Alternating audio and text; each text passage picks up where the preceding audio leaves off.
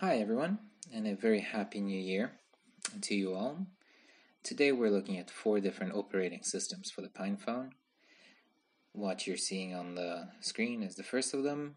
It's Ubuntu Touch, and as you can see, I just got a SMS text message from Santa. Santa has been good to me this year and brought me a pair of gloves and a scarf, so I'm very thankful for that. As you're watching all of these demos, please keep in mind that all the OS images are still very much in a alpha state, and various aspects of these OSs may work or may not work, and there may be bigger or smaller issues with them, such as, for instance, here, I don't know if you can tell or not, but the right hand or the right side of the screen is cropped a little bit. The browser doesn't scale correctly. So Ubuntu Touch is probably one of the more feature-complete operating systems for the PinePhone right now. It is not. It's not without issues. Now, what you're seeing here is web browsing on LTE. You probably saw that cut just a second ago. I am currently abroad.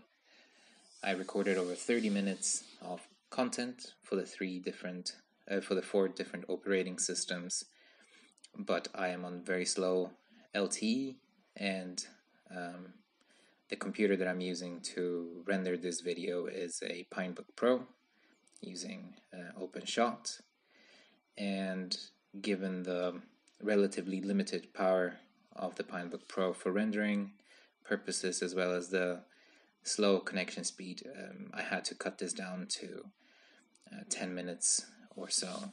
So you will be seeing cuts in this video. All of these OSs are running a very similar software stack.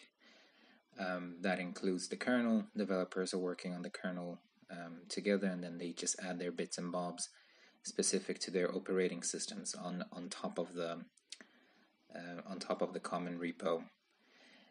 So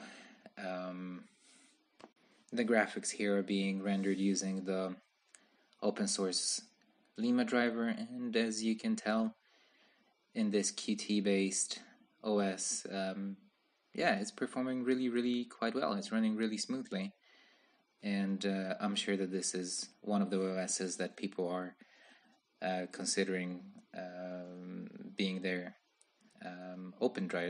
their daily driver at some point in the future.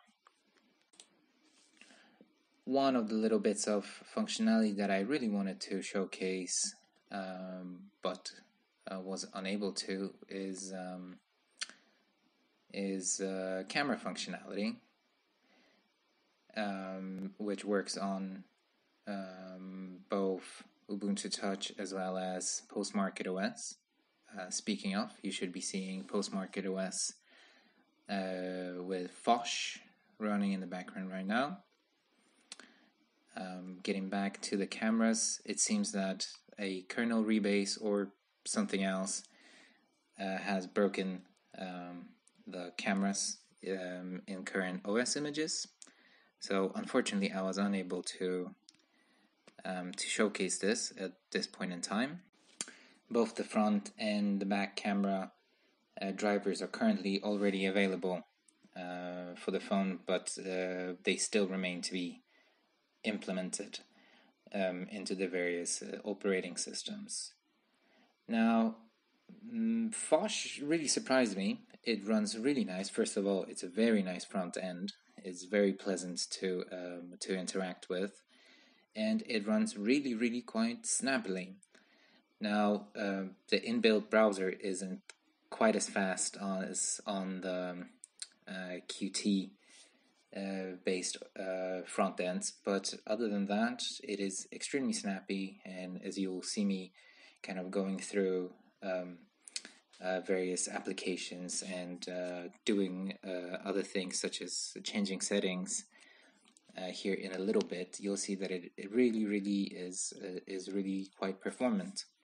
Of performance, I think that it's worth pointing out that all of these operating systems are running off of SD cards in these demos. And this has some significance because applications, the pace at which applications open, as well as some functionalities such as caching in web browsers, is heavily affected by slow storage. So you could expect that running these same operating systems from the inbuilt eMMC memory would certainly improve performance even further. Now, about this PostmarketOS with Phosh build. Now, I don't know how much of a test build or just a, what would you call it, prototyping, developmental idea this is. I know that in general, the flagship build from PostmarketOS for the PinePhone uses Plasma Mobile. Now, I chose not to use Plasma Mobile in this demo for a purpose. That's because the next operating system coming up soon is KDE Neon using that front end. So just for the sake of having some diversity, I chose Phosh here.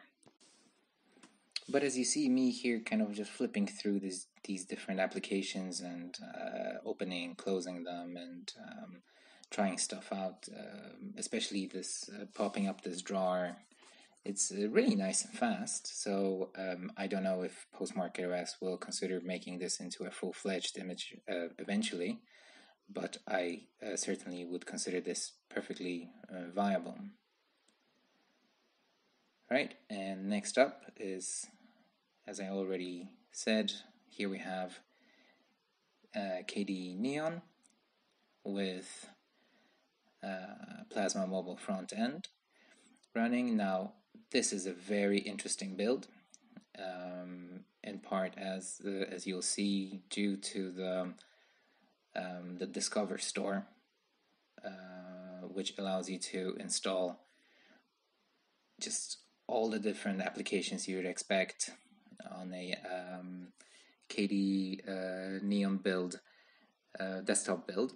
The performance of Plasma Mobile itself has come a very long way. Now, I've seen this front end for probably 6 months now, and since the earlier iterations, I can see how much work has gone into making it user friendlier and just overall better. And I was also extremely impressed by how well the Falcon web browser runs on this build. Now, I only know the Falcon web browser from KDE Neon desktop image, where I used it probably for a few seconds, and after that I immediately switched to Firefox because performance was quite poor. But here it performs really well, and as you'll see in a bit here, even videos and